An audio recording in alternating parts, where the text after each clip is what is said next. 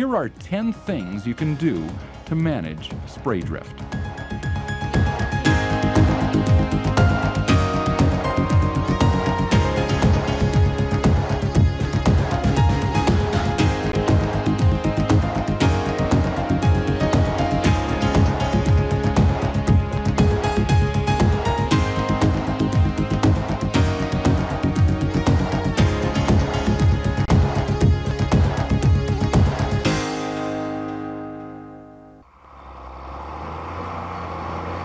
The most effective way to reduce spray drift is don't spray. Reducing certain crops without pesticides is possible. To do this, you have to rely solely on mechanical and cultural methods to control crop pests. Buyers sometimes offer attractive premiums for products produced without the use of pesticides. When you do have to spray, read and follow the directions on the pesticide label. If I were to look back over the years, I would say the primary problem is that the farmer does not read the label before applying the product. There is a tendency year to year, if you're using the same product especially, to say, well, I used it last year and probably things have not changed, and you know, I know there may be some dangers, but I'm in a hurry. I guess I really don't have time to review that label. It's usually fine print. The label will give instructions about the safe and effective use of pesticides with minimal risk to the environment. Water volumes, appropriate weather conditions, and stage of growth of the pest and crop may be on the label. Establish no spray zones or buffer strips. Locate these strips around your farm perimeter to separate the sprayed area from neighboring land. This may help keep your pesticides from trespassing. You have to decide the width of the buffer strips and number of sides requiring protection. Check the label for buffer zone size requirements. A good general rule of thumb is that buffer strips should be no less than the width of one spray swath.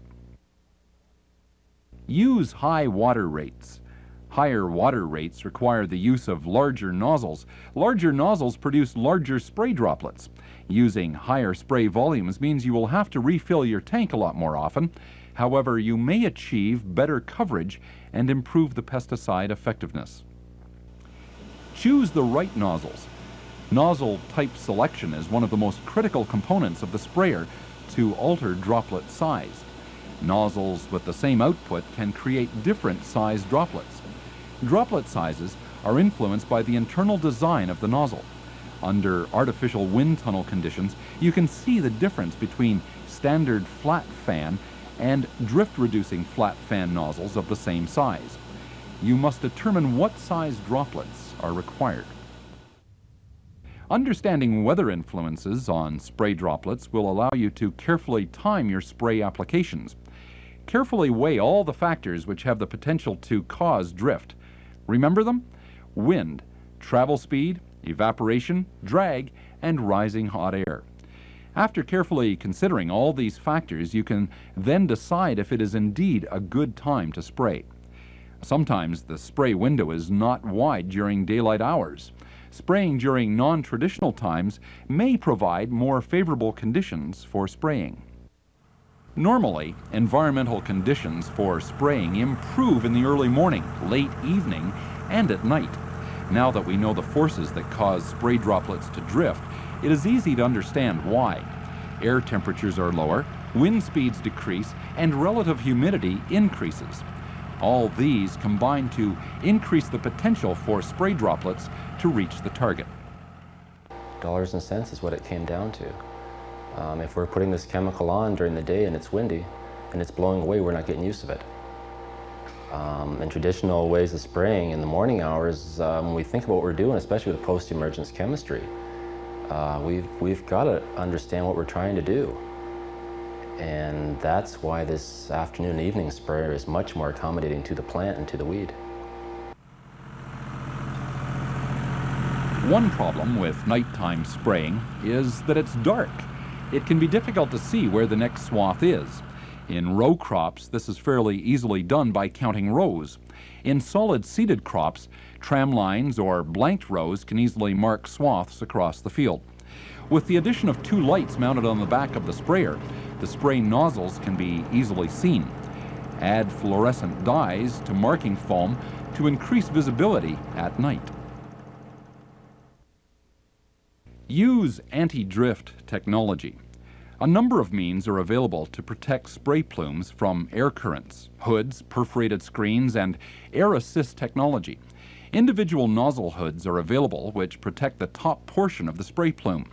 Other hoods are available which cover the whole boom. A near-perfect seal has to be maintained at the front and back of the shields to prevent air movement underneath. You can travel faster and you can spray under slightly windier conditions. The flexible drapes have to be carefully washed after application to prevent wicking onto sensitive crops. Some boom hoods make it impossible to see your nozzles. A monitoring system is required so you can tell when individual nozzles or groups of nozzles are plugged. Perforated screens are also available.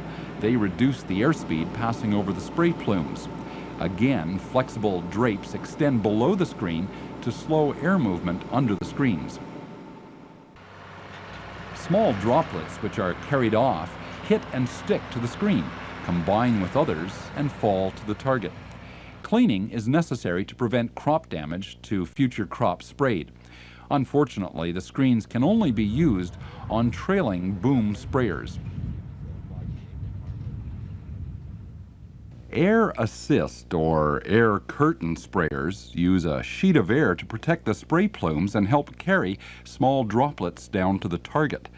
Many designs are available. In all cases, the airspeed is variable and the direction of the air discharge is adjustable.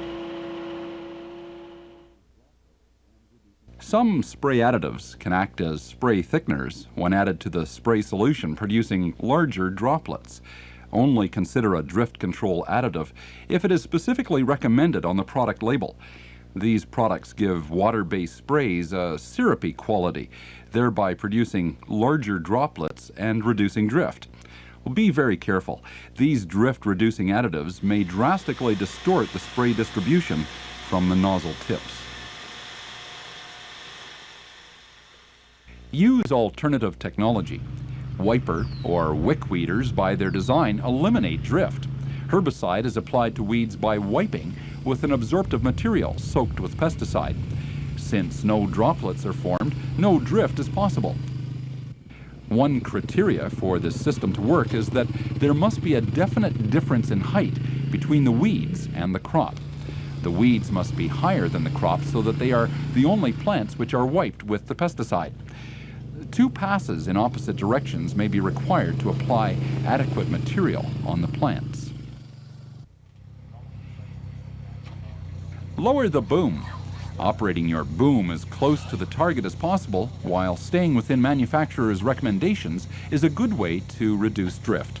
Minimize the nozzle to target distance to reduce the exposure of spray droplets to the effects of air currents. Wider spray angle nozzles will allow you to drop your spray boom while maintaining uniform spray coverage. Your farm topography and boom width will dictate how close to the ground is practical to run the boom and not suffer damage.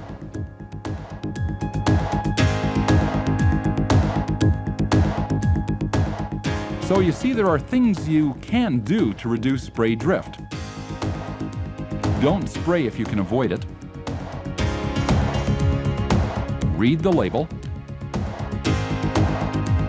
Use buffer strips.